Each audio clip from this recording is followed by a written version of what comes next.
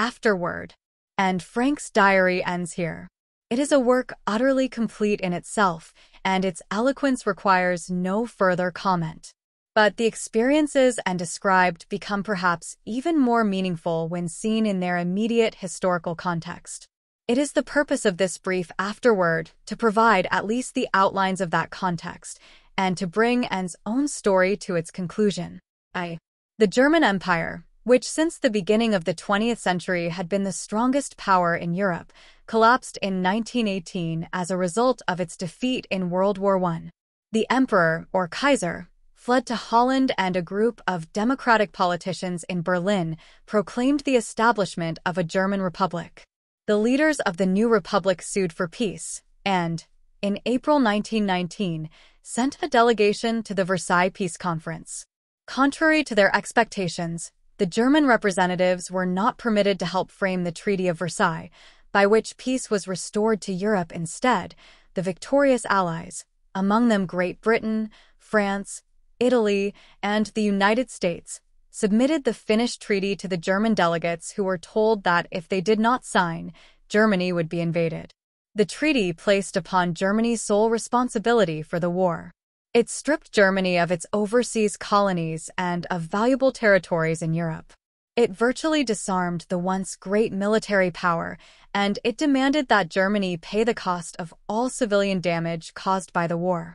The leaders of the German Republic had no choice but to accept these terms.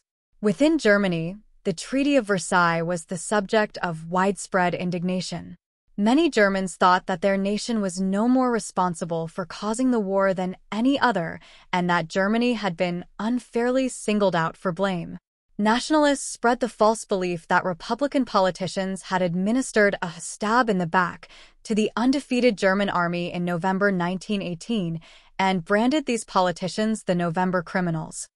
To many Germans, this theory proved a comforting rationalization for their country's defeat.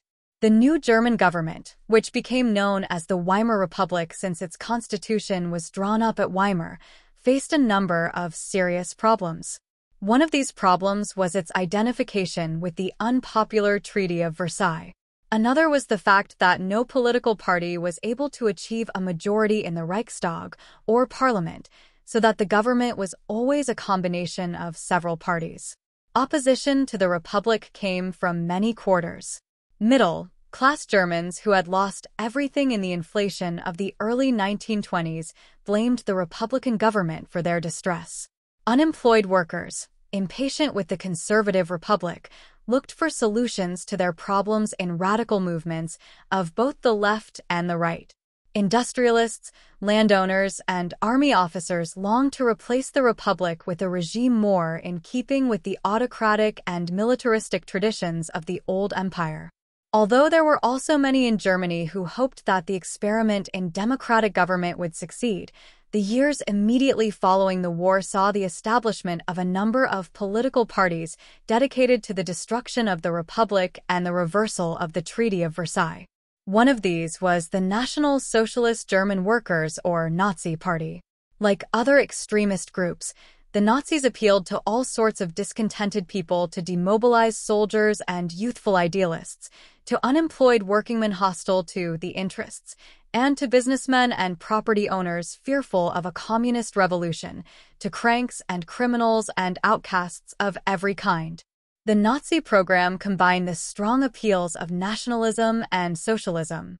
It promised to restore Germany's power through the establishment of a totalitarian state.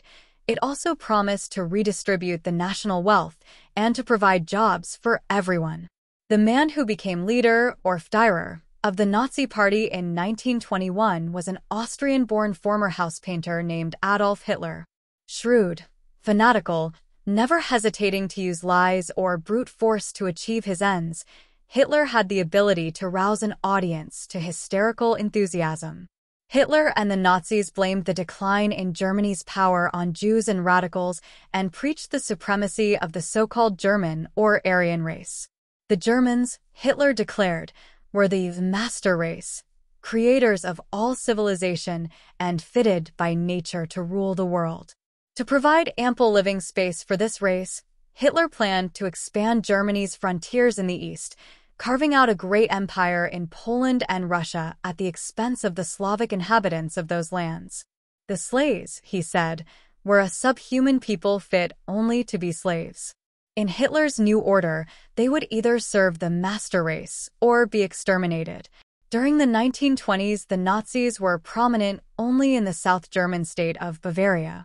In the increasingly prosperous years between 1924 and 1929, most Germans regarded them as ruffians and clowns of no great importance. But with the onset of the worldwide depression in 1929, ever greater numbers of Germans began to listen to Hitler. His simplifications of complex issues satisfied them. His promise of a glorious national future appealed to their pride. His willingness to assume total responsibility if given total power relieved them of the unaccustomed burdens of citizenship in a democracy. In the elections of 1930 and 1932, the Nazis became the largest party in the Reichstag. Hitler's most virulent racial attacks were directed against the Jews. Despite the many distinguished contributions Jews had made to German life over the centuries, Hitler's propaganda described them as an alien, inferior race. Not only were they non-Aryan, he said, but they were the originators of all those doctrines hostile to Nazi aims: communism, pacifism, internationalism, Christianity. In Hitler's view, as long as Jews remained in Germany, they were a constant source of ideological infection and a threat to German racial purity. The racial theories Hitler adopted, like his nationalism, had deep roots in the German past and appealed strongly to many Germans. After 1930, the 1,000-year-old Jewish community in Germany, numbering 500,000 people, watched the rapid rise of the Nazis with mixed disbelief and foreboding. On January 30, 1933, the aged President of the Republic, Field Marshal Paul von Hindenburg, appointed Hitler Chancellor of Germany. Hitler proceeded to bring the Republic to an end and to establish in Germany a totalitarian regime. Shortly after becoming Chancellor, Hitler demanded that the Reichstag grant him emergency powers for 4 years. On March 23, the Reichstag gave in to his demands and then dissolved itself. Thereafter, Hitler ruled by decree. All political parties but the Nazis were outlawed. Churches, labor unions, youth organizations became organs of the state. Every medium of communication, radio, newspapers, motion pictures, bunks was used to manipulate public opinion. The majority of Germans supported Hitler or acquiesced in his government, though many were disturbed by his methods. Those who did not support him were suppressed by stormtroopers or by the dreaded secret police, the Gestapo. Midnight arrests, beatings, and torture at the hands of the Gestapo, imprisonment without trial in concentration camps soon silenced most of Hitler's opponents or drove them underground. Hitler did not long delay putting into effect his anti-Jewish program. Jews were promptly dismissed from public office and the civil service. They were not allowed to teach in schools or universities or to work in journalism, radio, the movies, or the theater. Later, they were barred from practicing law or medicine or engaging in business. Even private employment was increasingly denied them, so that many lost all means of livelihood. Both by law and by unofficial police terror, Jews were segregated from their Aryan neighbors. Jewish children could not attend schools with Aryans. Jews were forbidden to marry or employ Aryans. Many stores and shops refused to serve Jews or hotels to accommodate them. Emigration, which had been relatively easy for Jews at first, was made increasingly difficult. Many of those who managed to escape from Germany in later years were compelled to leave all their possessions behind. In September 1939, Hitler launched in the East the war for which he had been preparing since soon after becoming Chancellor. Convinced at last that appeasement of the German dictator would lead only to further aggression, England and France declared war and prepared for the inevitable attack in the West. In 18 days, the German army, spearheaded by tanks and dive bombers, conquered Poland. In April 1940, the Germans seized Denmark and invaded Norway. On May 10th, Hitler struck in the west. Within a few days, his armies had crushed neutral Holland and Belgium and were pouring into France. Unable to withstand the highly mobilized German assault, France surrendered on June 22. The British miraculously rescued their badly mauled expeditionary force from the beaches at Dunkirk and made preparations for the expected German invasion of England.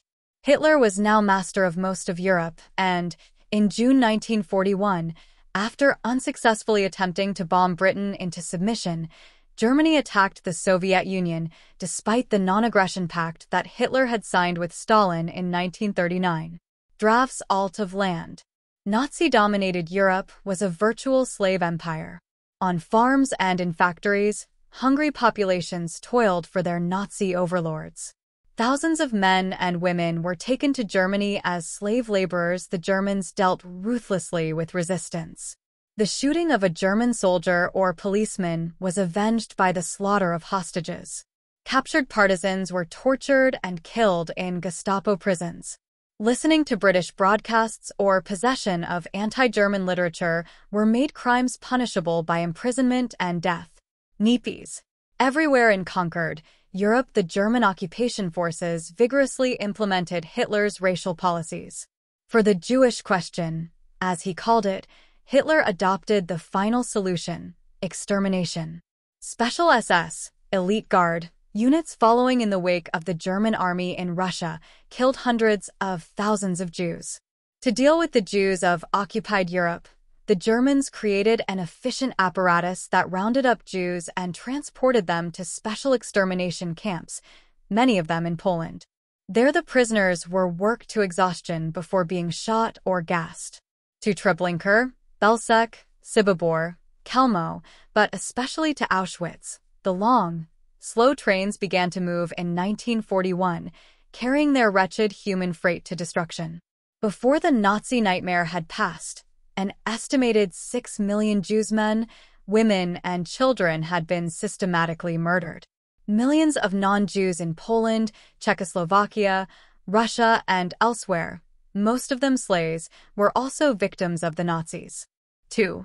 Anne Frank was born on June 12, 1929 in the historic German city of Frankfurt. Frankfurt owed much of its commercial and cultural preeminence to its Jewish community, of which the Franks were members.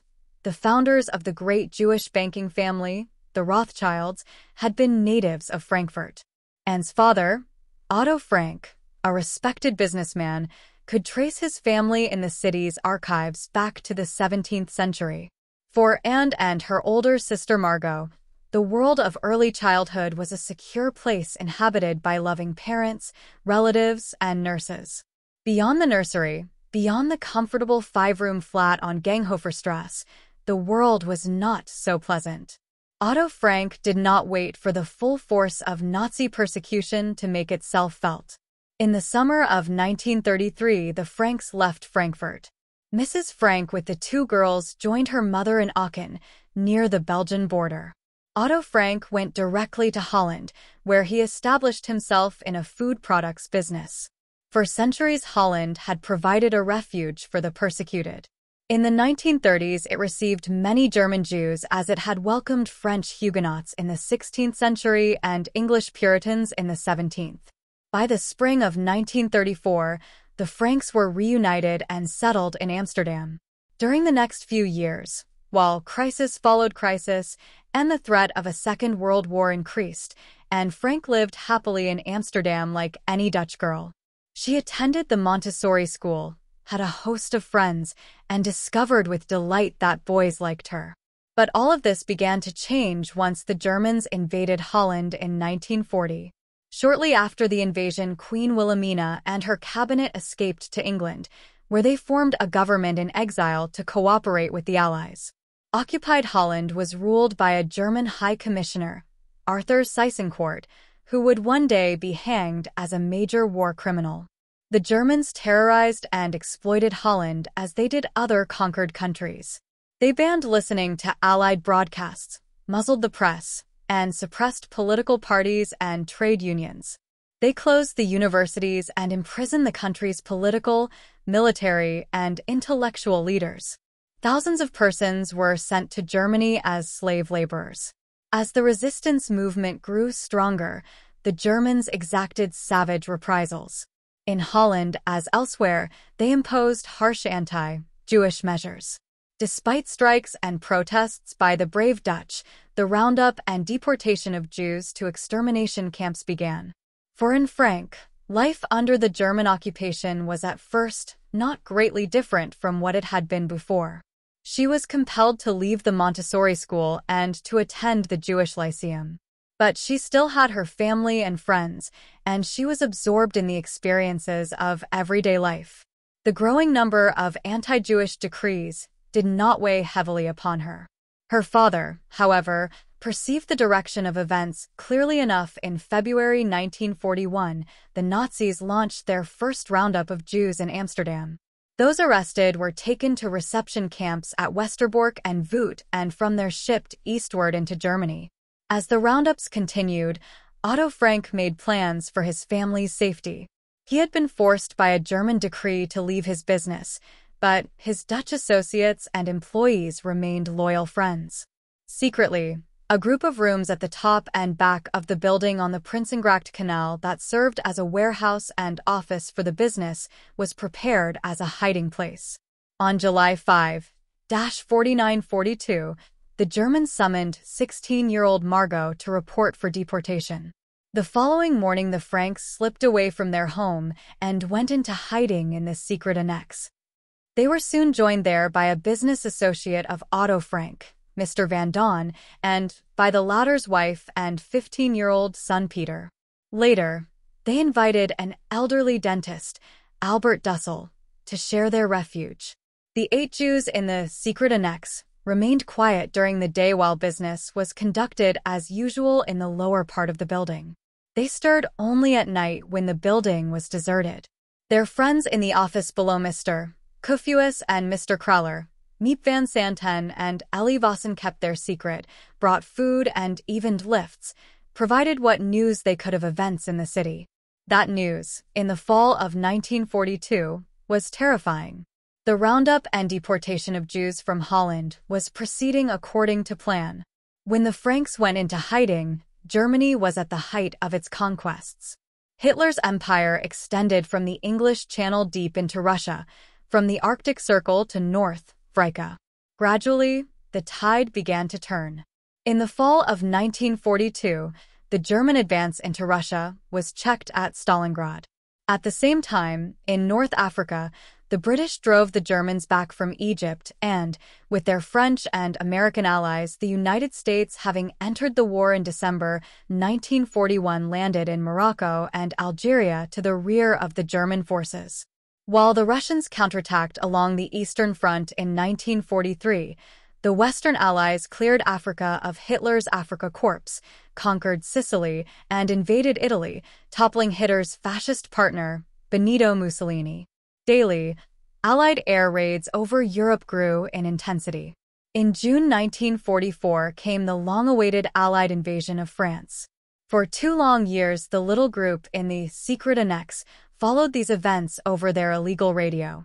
Joyfully, they looked forward to the day when the Germans would be driven from Holland and they could emerge from hiding. But on August 4, 1944, following information provided by a Dutch informer, the Gestapo penetrated into the Franks' hiding place. The 8 Jews, together with Mr. Kuffuis and Mr. Krauler, were taken to Gestapo headquarters in Amsterdam. After a few weeks' imprisonment, Mr. Kuffuis was released for medical care. Mr. Krauler spent 8 months in a forced labor camp. The Franks, the Van Dauns, and Mr. Dussel were sent to Westerbork. On September 3rd, the day the Allies captured Brussels, these 8 were among the last shipment of 1,000 Jews to leave Holland. The prisoners were herded aboard a freight train, 75 people to a car. The cars, each with only a small, barred window high on one side, were sealed. For 3 days and nights the train wandered eastward across Germany, often stopping, backing, detouring. On the 3rd night it reached Auschwitz in Poland. In the glare of searchlights, watched by black-uniformed SS men tightly reining their police dogs, the Jews left the train. On the platform, men and women were separated. It was the last Otto Frank saw of his family. At Auschwitz, the healthier prisoners, their heads shaved, worked 12 hours a day digging sod, driven relentlessly by the sadistic capos, criminals who served the SS as labor overseers. At night, they were locked into crowded barracks. Outside the windows, they could see the sky glow red above the crematories. Through the research of Ernst Schnabel, a German writer whose book *And Frank, A Portrait in Courage* was published in 1958, some of the events of the last few months of Anne's life have been reconstructed. Auschwitz, a former inmate told Mr. Schnabel, was a fantastically well-organized, spick and span hell. The food was bad, but it was distributed regularly. We kept our barracks so clean that you could have eaten off the floor. Anyone who died in the barracks was taken away first thing in the morning. Anyone who fell ill disappeared also. Those who were gassed did not scream. They just were no longer there. The crematories smoked, but we received our rations and had roll calls. The SS harassed us at roll call and kept guard with machine guns from the watchtowers, and the camp fences were charged with high-tension electricity, but we could wash every day and sometimes even take showers. If you could forget the gas chambers, you could manage to live.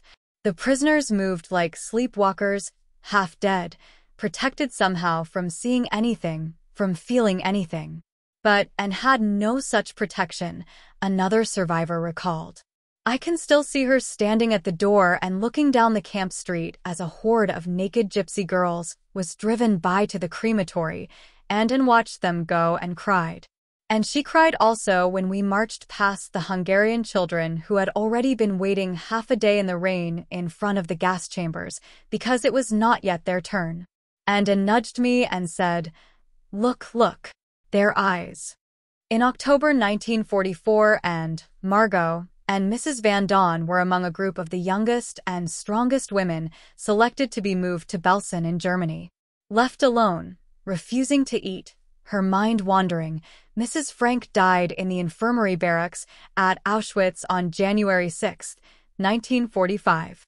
Otto Frank, in the men's camp, saw Mr. Van Dawn taken off to be gassed. Mr. Dussel was sent back to Germany and died in the Neuengamme camp. When the SS abandoned Auschwitz in February 1945 to escape the advancing Russians, they took Peter Van Dawn with them on the winter march to the west. He was never heard from again. Otto Frank survived to be liberated by the Russians. Belsen and discovered was different from Auschwitz. There was no organization, no roll call, no food or water, only the barren, frozen heath and the starving people looking like ghosts.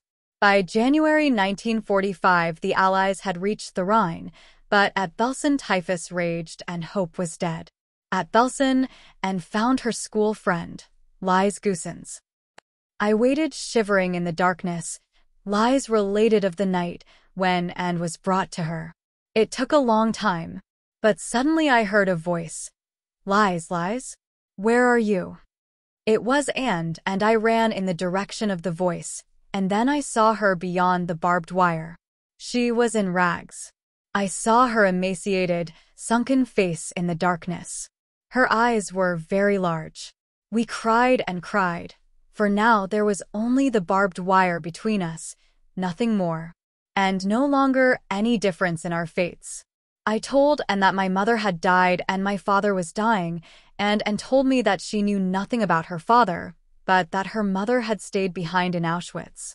Only Margot was still with her, but she was already very sick. They had met up with Mrs. Van Dawn again only after their arrival here in Belsen. Mrs. Van Dawn died at Belsen, but no witness marked the date. Margot died at the end of February or beginning of March 1945. And, who was already sick at the time, recalled a survivor, was not informed of her sister's death, but after a few days she sensed it, and soon afterwards she died, peacefully, feeling that nothing bad was happening to her. She was not yet 16. Free. In May 1945, the war ended. Months later, Otto Frank returned to Amsterdam by way of Odessa and Marseilles. Miep and Ellie gave him the notebooks and papers in Anne's handwriting that they had found strewn over the floor of the secret annex after the Gestapo had gone. These were Anne's diary, stories, and sketches. They were all that remained. At first, Otto Frank had copies of the diary privately circulated as a memorial to his family. It was a Dutch university professor who urged formal publication of the book, and with only slight excisions by Mr. Frank het Achterwees, The Secret Annex, was published in Amsterdam by Contact Publishers in June 1947. The book soon went through several editions. In 1950, it was published in Germany by the Heidelberg firm of Lambert Schneider. The first printing was only 4,500 copies, and many booksellers were actually afraid to show it in their windows. But the book caught on rapidly, and sales of the pocket edition, published by S. Fischer Verlag, totaled 900,000.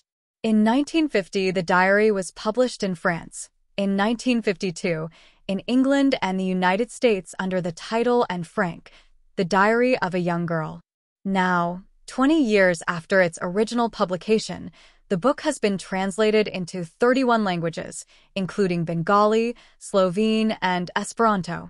It has been published in 30 countries and has sold more than 1 million copies in hardcover alone. In the United States, The Diary and the Works of Anne Frank, both published by Doubleday and Company, have sold well over 150,000 copies, and the pocketbook edition of the diary has sold almost 4 million copies. The diary was also distributed by the Teenage Book Club and the Book Find Club and was reprinted in the Modern Library. It was serialized by an American newspaper syndicate with an estimated audience of 10 million readers, and millions more read it when it was condensed in omnibook and compact magazines. A German translation of the book has been used in the United States as a school reader, and a large type edition has been published by Franklin Watts Incorporated. In 1955, a play by Francis Goodrich and Albert Hackett based on the diary and called simply The Diary of Anne Frank opened at the Court Theater in New York. A great success, it received the Pulitzer Prize, the Critics' Circle Prize, and the Antoinette Perry Award for 1956. On October 1, 1956, The Diary of Anne Frank opened simultaneously in 7 German cities. Audiences there greeted it in stunned silence. The play released a wave of emotion that finally broke through the silence with which Germans had treated the Nazi period. For the first time, there were widespread expressions of guilt and shame for what Germans had done to the Jews only a few years before. In Amsterdam, Queen Juliana attended the play's opening on November 27th. This was the city where the events of the play had actually occurred, and many Netherlanders who had lost families and friends in the extermination of the Dutch Jews were in the audience. There were audible sobs, the New York Times correspondent reported, and one strangled cry as the drama struck its climax and conclusion, the sound of the Germans hammering at the door of the hideout. The audience sat in silence for several minutes after the curtain went down and then rose as the royal party left. There was no applause. In the United States, The Diary of Anne Frank was made into a motion picture in 1959 and adapted for television in 1967. But still the story was not finished. With the passing of the years, more and more details of Anne Frank's life became known. In 1958, Ernst Schnabel published his moving book for which he interviewed 42 people who had known and/or whose lives had touched hers. In 1963, a Viennese police inspector, Karl Silberbauer, was identified as the Gestapo sergeant who had arrested the Franks in 1944. Silberbauer protested that he had merely followed orders. He was suspended from his post but was later acquitted of the charge of having concealed his past. In January 1966, the Nazi police crew in the Netherlands during World War II, former SS Lieutenant General Wilhelm Harster, together with 2 former aides, was arrested in Munich. The 3 were charged with having directed the deportation of nearly 100,000 Dutch Jews to Auschwitz. One of their victims had been Anne Frank. At their trial a year later, a former SS major, Wilhelm Zopf, testified that the Franks' betrayer, probably an employee in the warehouse, had received the usual reward of 5 guilder, about $1.40, for each of the persons taken from the secret annex. The German court sentenced Harster to 15 years in prison, his accomplices to 9 years and 5 years. And Frank's wish, I want to go on living even after my death, has come true.